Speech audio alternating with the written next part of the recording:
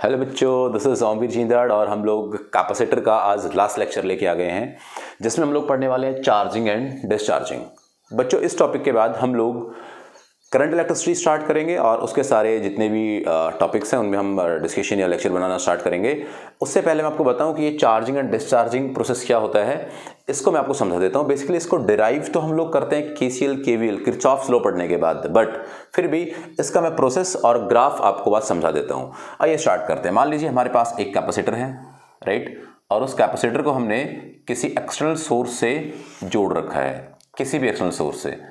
एक बात मैं आपको बता दूं कि डीसी अलाउड नहीं होती है कैपेसिटर में, जिसकी वजह है कि यहाँ पर जो इन कैपेसिटर के बीच में गैप होता है उस गैप में से चार्जेस फ्लो नहीं कर सकते। यहाँ से भी चार्ज तो जा ही नहीं सकते हैं, तो डीसी अलाउड नहीं हो सकती होती है। फिर भी हम लोग इसलिए डीसी ले रहे हैं यहाँ पे कि हम लोग इससे चार्ज तो कर ही सकते हैं इन प्लेट्स को। अगर हम चार्ज कर सकते हैं तो उसका प्रोसेस क्या है उसके बारे में आपको समझाने वाला हूँ। ये मैंने एक रेजिस्टर आर लगाया यहाँ पर आज। इसका लगाने की वजह ये है कि इसमें जो बैटरी का इंटरनल रेजिस्टेंस है वो भी इन्वॉल्व है, इसमें जो हमने वायरिंग यूज की हुई है वो वायरिंग भी इन्वॉल्व है। उन सबका जो कंबाइंड रेजिस्टेंस है उसको हमने क्या माना हुआ है, आर माना हुआ है। अब यहां से तब इसके पास, बैटरी के पास बहुत सारा चार्ज होता है, बहुत सारा पोटेंशियल होता है, बहुत सारा चार्ज भरा होता है। वो पूरा चार्ज तब यहां से ऐसे फ्लो करता है तो इधर इस कैपेसिटर के प्लेट के पास कुछ चार्ज आके स्टोर हो जाता है। अब ये जब स्टोर होता है तो यहाँ पर क्या होता है, वो इंड्यूस हो जाता है नेगेटिव चार्ज। बच्चों, मैं आपको बता दूं कि अगर इस बैटरी के पोटेंशियल की बात करूं मैं तो उसको हम लोग आज रिप्रेजेंट करेंगे ईएमएफ से। हमने उसको क्या लिया हुआ है, ईएमएफ ई। वी वोल्टेज हम कहते हैं, लेकिन ईएमएफ भी होता है, उसको हम लोग करंट इलेक्ट्रिसिटी में सीखेंगे डिटेल में, इलेक्ट्रोमोटिव फोर्स की ये ईएमएफ क्या होता है। बट मैं क्या यहाँ पर पोटेंशियल क्या है बैटरी का, वी वोल्ट की नहीं, ये ई पोटेंशियल ईएमएफ की बैटरी यहाँ पे लगी हुई है, ई वोल्ट की बैटरी लगी हुई है यहाँ पे, आप ऐसा समझ सकते हैं। स्टार्टिंग में इनिशियली इस कैपेसिटर का कैपेसिटेंस नहीं सॉरी पोटेंशियल कितना है, जीरो। इसका पोटेंशियल जीरो क्यों, क्योंकि स्टार्टिंग उसके पास चार्ज था ही नहीं। फिर धीरे धीरे यहां से चार्ज फ्लो होना स्टार्ट हुआ। जैसे यहां से चार्ज फ्लो होता रहा, इसका पोटेंशियल इंक्रीज होकर के, इस कैपेसिटर का पोटेंशियल से जीरो था वो इंक्रीज होकर के कितना हो गया, वी हो गया।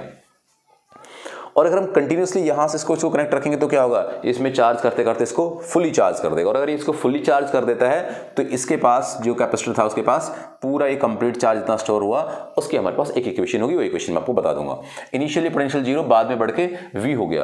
कैसे फ्लो हुआ भाई, स्टार्टिंग में इसका पोटेंशियल, इस बैटरी का पोटेंशियल तो बेसिकली ईएमएफ था, और अगर इसको हाइट वाइज बताएं तो इस कैपेसिटर के पास कितना था पोटेंशियल, जीरो। कुछ देर बाद जैसे ही यहाँ से चार्ज आना स्टार्ट हुआ उसका पोटेंशियल कितना हो गया, इतना हो गया। यानी कि गैप इनके बीच का जो पोटेंशियल गैप था वो क्या हुआ, पहले तो इतना बड़ा गैप था, इसका जीरो था, इसका ई था, इतना बड़ा गैप था। उसके बाद तब यहाँ से चार्ज वहाँ गए तो इसके पास चार्ज आए तो इसका पोटेंशियल कितना हो गया, ये ऐसे पोटेंशियल इसका बढ़ता गया, पोटेंशियल उसका बढ़ता गया। मैं इसको हाइट वाइज रिप्रेजेंट कर रहा हूँ।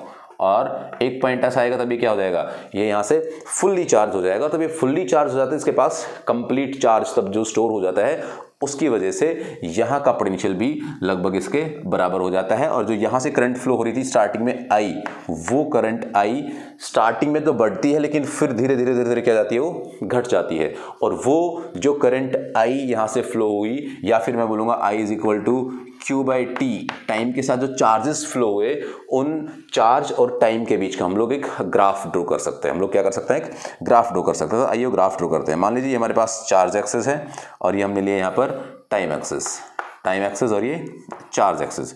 स्टार्टिंग में तो सब जीरो था। अब स्टार्टिंग में तब जीरो है तो यहाँ से हमने देखा कि एक फिक्स टाइम इंटरवल तक, ये मान लीजिए मैं टाइम इंटरवल ले रहा हूँ, छोटे छोटे मैंने टाइम इंटरवल ले इक्वल टाइम टी के, जो भी हमने इक्वल टाइम मान लिया। ये वाला जो है वो चार्ज के बारे में बताता है और ये वाला हमारा टाइम एक्सेस है, right, unit second and coulomb. यहाँ से हमने बात किया कि ये जो एक फिक्स टाइम पीरियड था, इस टाइम पीरियड तक ये जो इंक्रीमेंट हुआ इसमें वो इतना इंक्रीमेंट हुआ। उसके बाद अगले टाइम पीरियड तक जो इंक्रीमेंट हुआ वो ये यहाँ से ऐसे बढ़ा, ये ऐसे, यहाँ से इतना इंक्रीमेंट हुआ इसमें, ये वाला।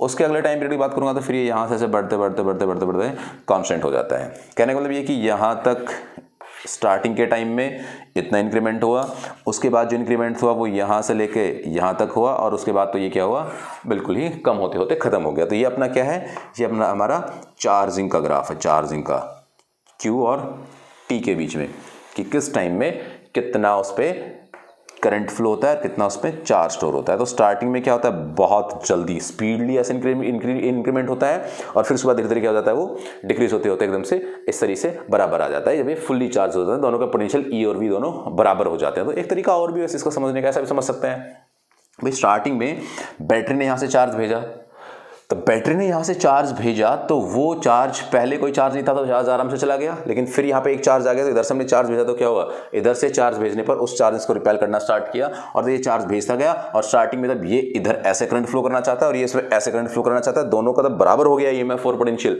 तो क्या हो जाएगा, यहाँ पे कोई करंट फ्लो नहीं होगा और चार्ज टाइम के साथ बढ़ना बंद हो जाएगा। हम इसको ऐसा भी कह सकते हैं, अगर चाहे तो हम इसकी इक्वेशन लिखना चाहते हैं। इसकी इक्वेशन होती है कि भाई चार्ज और टाइम का क्या रिलेशन है, किस रेट से ये चार्ज एंड टाइम बढ़ते या घटते हैं। तो उसका रिलेशन होता है Q is equal to C EMF-E और 1 minus e raise to power t bye r। ये जो r है ये कौन सा आपका रेजिस्टेंस है, एंड दैट RC इसकी कैपेसिटेंस के साथ, ये इसका रिलेशन होता है कि इसके पास चार्ज स्टोर हुआ। ऑलराइट, तो ये चार्ज की इक्वेशन है। इस इक्वेशन को हम लोग डिराइव करते हैं KVL का यूज करके। तो ये मैंने बताया आपको चार्जिंग ऑफ द प्रोसेस कि कैसे वो चार्जिंग इसमें होती है। अच्छा, चार्ज तब हो गया, ये फुली चार्ज ऐसे हो गया, उसका ग्राफ हो गया, यहाँ से चार्ज फ्लो, करंट फ्लो हुआ, चार्ज यहाँ से गए।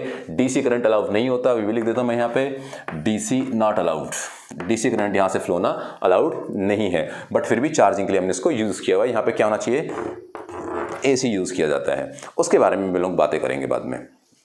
तो ये हमने चार्जिंग की बात की। अगर मैं डिस्चार्जिंग की बात करूँ तो क्या, अगर हम लोग डिस्चार्जिंग की बात करते हैं तो डिस्चार्जिंग के केस में बच्चों ऐसा होता है कि अगर मान लीजिए इसको डिस्चार्ज करना हो तो हमें इस बैटरी प्लेट्स की जरूरत नहीं है। अब हमें क्या करना है, सिंपल कैपेसिटर की दोनों प्लेट्स को क्या कर देना है, शॉर्ट कर देना है, उसको एक वायर से जोड़ देना है और वायर से जोड़ने के बाद क्या होगा, वो डिस्चार्ज हो जाएगा। अब जल्दी से इसको लिख लीजिए, जो भी मैंने आपको यहाँ पे बताया है, फटाक से इसको लिख लें।